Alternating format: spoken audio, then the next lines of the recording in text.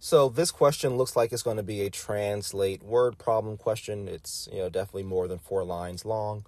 So let's read this and see what we can translate, what we can write down.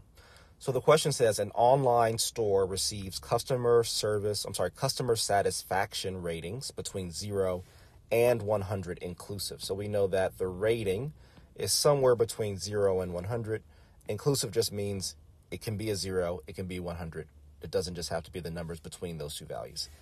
In the first 10 ratings the store received, the average arithmetic mean of the ratings was 75. So again, I don't know what the sum. So first of all, we determine the mean by adding up all of the ratings, dividing by 10, right? Because there were 10 ratings. And then we would get an answer of 75 in this case. I don't know what the sum of those ratings is. But I can find that out because if I multiply, again, I can get rid of this. If I multiply by 10 on both sides, I now know the sum of those rating is 750, but I don't know what each individual rating was. But I do know that when you add all those ratings together from the first 10 ratings, the sum must have been 750. So the next sentence says, what is the least value the store can receive for the 11th rating and still be able to have an average of at least 85 for the first 20 ratings? So that's a very interesting question. I'll read it again. What is the least value the store can receive for the 11th rating? So I'm going to say X plus, let's say 11th rating. Right, but plus I'm going to add in another 9 ratings. And then when I divide all of that by 20, I want to be greater than or equal to 85. Right, so there's my interpretation or my translation of that last sentence. What is the least value the store can receive for the 11th rating? So here's what I don't know. And in fact, I know that X is 750, so I can add that in. So here's what I don't know the 11th rating. But I know I want it to be the smallest number possible and still be able to have an average of at least 85 for the first 20 ratings. So here's what I'm going to say. I'm going to, first of all, multiply both sides by 20. So 85 times 20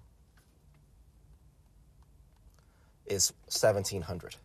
And the 20s cross out on this side. So I have, replace X with 750, so I have 750. I have my 11th rating. I have ratings 12 through 20, right? So I'll just say plus 9 more ratings, 9R. And that's got to be greater than or equal to 1,700. So when I subtract 750 from both sides, let's go up here for more space. I have whatever that 11th rating is, so 11th R, plus 9 more ratings, and that has to be greater than or equal to 1,700 minus 750 is 950. Okay, now obviously the lowest rating that you can get is 0. So I'm going to start there. Is it possible that the 11th rating is a 0? Well, if I'm going as low as possible there, then I should probably go as high as possible on these.